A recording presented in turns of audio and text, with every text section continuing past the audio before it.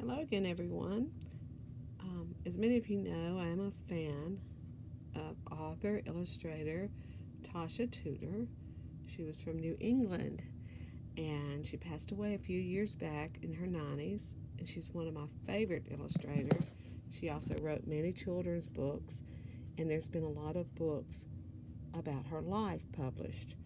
I collect them. I'm going to be doing a program at the library soon on her life, so I was trying to go through some of my books, and I'm going to do a couple of dessert recipes out of this one for the ladies or whoever comes to the program, if I have anyone, to try.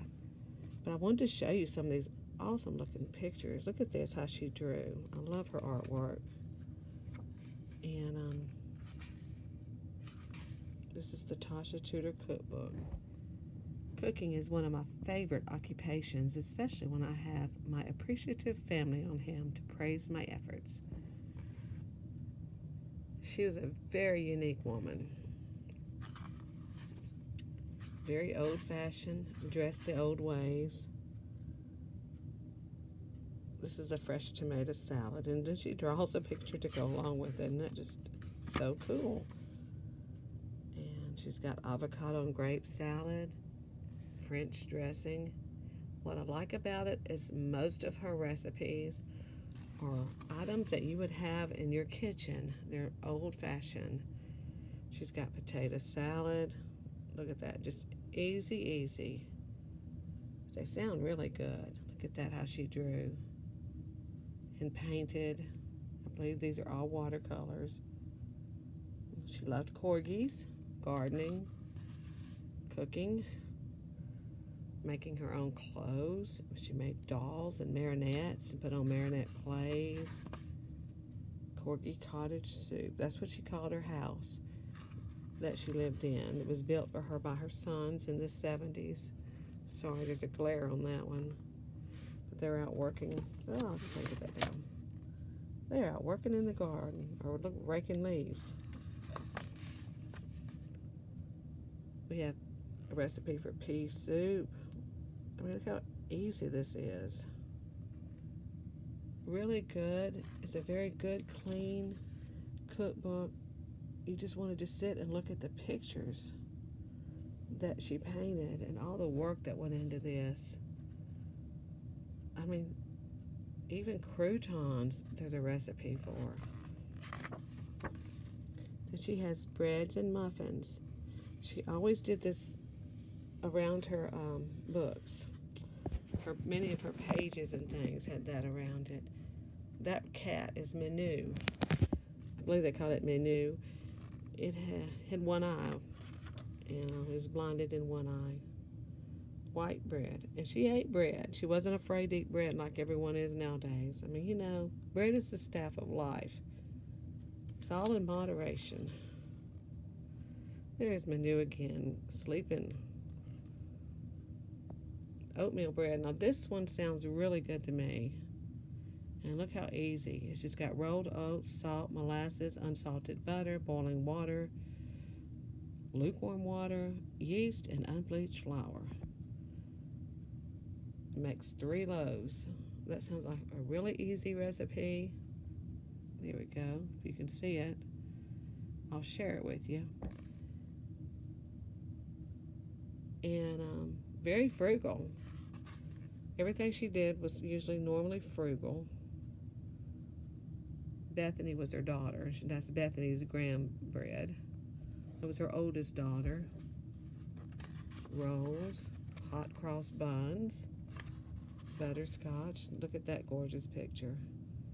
Mostly all of her pictures, paintings, were of older times. And I love that look. She had a dollhouse that was life-size almost in her home. And all the little kitchen utensils and such you see here, she had them made, or if she bought them for that dollhouse. Boston brown bread, date and nut bread. There's her corgi. She loved her corgis. There's a beautiful winter scene. And that it looks like Corgi Cottage there. That looks like her home. great-grandmother Tudor's cornbread. Is that like not easy?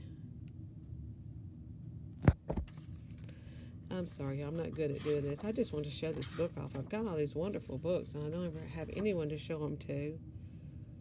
And if you like it, I really want to do the dollhouse one so you can see what that looked like. It was truly amazing. That was the little oven she cooked in. She put it in front of a fireplace and cooked turkeys. There's roast beef. Look at all those corgis laying flat-bellied. There it is. It's a tin kitchen, I believe is what it was called. I might be mistaken.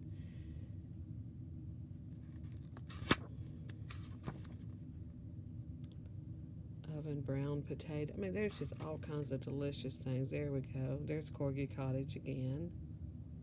Look at the detail and all that. The tin kitchen. And then, see, she got accompaniments. But I love, I mean, I just wanted you to check out entertaining. Look at that. And many of my homesteading families will just eat that up. Isn't that awesome looking? It's like a dream come true.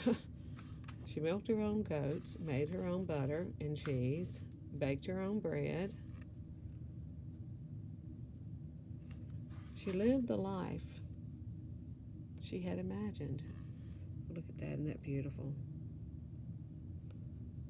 I was going to flip my camera around, but that would make it look weird. Just the detail is just, I don't know. I don't know a lot about art, but I do know I love this. Look at all that. Look at the sweet faces. But there's also desserts in here, and in those desserts, I hope, lemon jelly, to make a couple of recipes for my program. It's in June. I got a lot of catching up to do, but I hope it turns out well. I may even do Christmas cookies, who knows. It's just gorgeous. Anyway, I hope you like this. There's a lot more to it. That's the back side of it.